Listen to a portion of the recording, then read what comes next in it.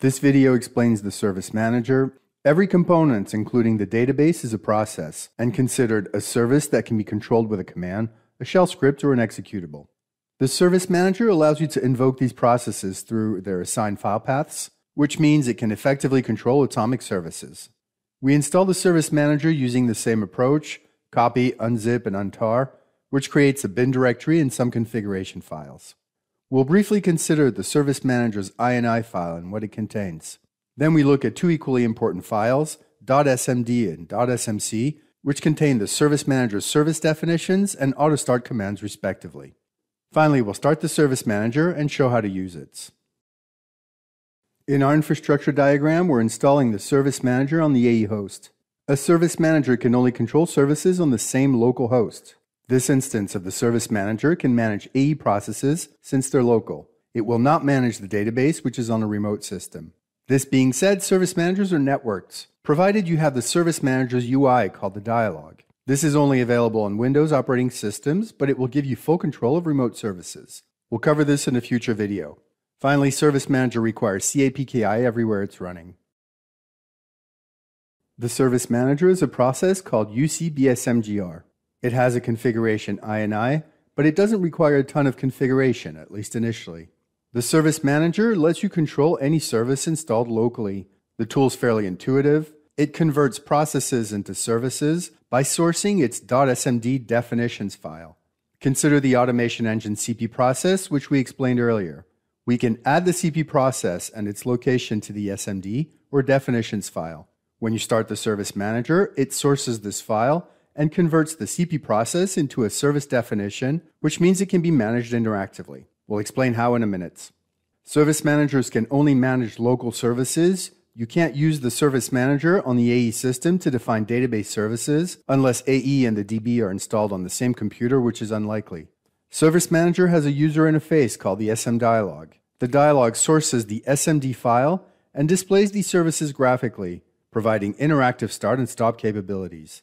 The dialog is only available on Windows, but it can source any SMD file in your atomic landscape through the manager's networking capabilities, effectively letting you start and stop services on remote computers.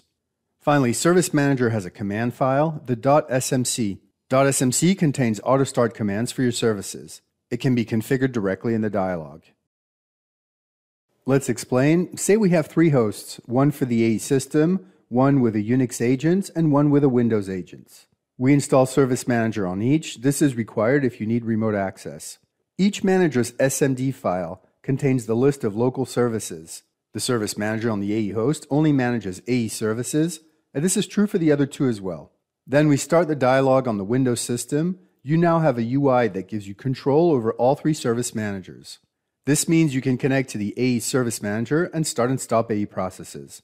Once configured, the entire circuit is transparent to the user. Let's start by installing the Service Manager on the AE host. The procedure is the same. We copy the zip tar file from the install package, unzip and untar. Then we rename the INI file in the bin directory, where you also find the SMD file, so you have to rename both.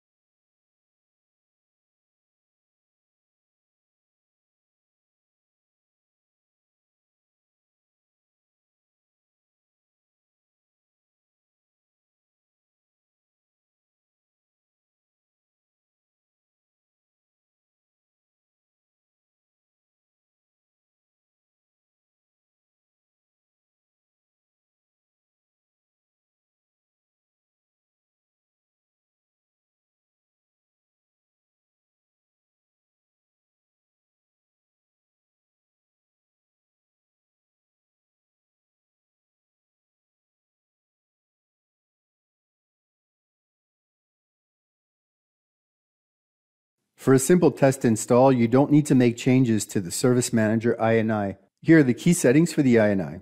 First, the Service Manager has a port. That port is commonly set to 8871 by default, and there's no need to change it unless there's a specific reason. Then we have the destination section. Destination can be any term. By default, it's been set to UC4 for decades, and there's really no need to change it. Inside the section, you find two settings, def file and CMD file, which are the names and locations of the definitions and command files respectively. Note the star own naming. This points to the current directory. The use of star own is widespread in Atomic configuration files, and you can keep it this way. The names of the two files must match the destination string. If the destination is UC4, then the two files should be called uc4.smd and uc4.smc. Finally, check the CAPKI section. If the fields aren't populated with TLS information, it means CAPKI was improperly installed or its libraries aren't recognized by Service Manager. You should reinstall CAPKI. Let's explain. We've color-coded each file, red for definitions and blue for commands. When you start the Service Manager process, it looks at the INI file. The INI contains references to SMD and SMC in the destination section. The definitions file uses simple syntax involving setting file paths and commands as variables and then defining matching services. Here's an example of a CP. It sets a var CP underscore start CMD, the start path, which is defined in the SMD, the -i option we described earlier, the INI file, and the port. Then we have a service definition. If you want to start two CPs automatically, you should have a define CP1 and define CP2 and use the start CMD and start path variables. This works for every service, agents, AWI, even the database. Each time, the syntax varies a bit but operates along the same principles. The SMC is even more simple. You simply set a create command, then the name of the destination, then the service. We recommend making ample use of the wait command with parameters in seconds so as to pace the starting of your services. Starting everything at the same time can cause major malfunctions, especially with the Java processes. When you start the Service Manager process, the SMD file listed in the INI kicks into action and defines the services you've created. Those services now exist, but they're not started. Then, the SMC file listed in the INI starts the services automatically using the definitions from SMD. As a rule, Atomic recommends not editing the SMC file manually, and this is the reason the file doesn't exist initially. It's better to set auto start of a service in the Service Manager dialog. When you set it there, the inputs are reflected automatically in SMC, even if the Service Manager is remote. This being said, we currently do not have an available dialog, but there's really nothing from preventing you from creating an SMC file manually, and so we'll do this next. Here are the code snippets. First, we configure the definitions file. We're going to set 2 WPs, 1 JCP, 2 CPs, 1 JWP, and 1 REST. Then we create and configure the SMC file. We'll do the same, but we won't start REST. When the Service Manager is started, those services will auto-start. If you want to create multiple services for a designated process, then you append a number. If you want 2 WPs, which is standard practice, you create UC4 WP1 and WP2.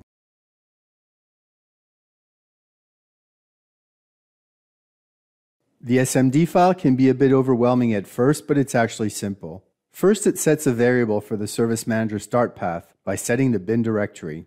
Then it sets variables for the CP and WP services using the start path variable and invoking the executables. If this isn't familiar, then you should revisit the content of the automation engine. Then it sets variables for the Java-based processes, JCP and JWP, using the same methods. Then we define what it means to start and stop a service. We recommend not changing these lines, at least for now. Then we define the services. We said we wanted 2 WPs, so we define a service UC4 WP1 and WP2. We comment out the other WPs using the exclamation points. We stated we wanted a JCP, a JWP, and a REST. We also want 2 CPs, so we keep these lines. Note that the order in which these services are listed is irrelevant because the definitions file doesn't execute anything at the system level, it only defines services. The order in which they auto-start will be set by the commands file. Finally, we have a bunch of agents which are defined by defaults, a Unix agent, a database agent, and a database service. These processes are not present on the system, and so we can disable them. You can, of course, change the definitions anytime you want. You'll just need to restart the Service Manager when you do so.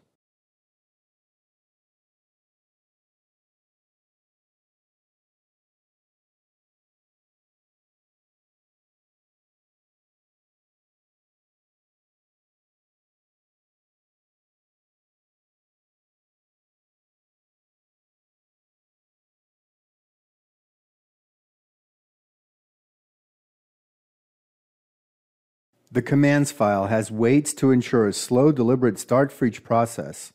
Then we auto-start 2 WPs, the JCP, 2 CPs, and the JWP in no rest. This is consistent with the order we discussed in the video on AE. Whatever you do, always make sure a WP starts first.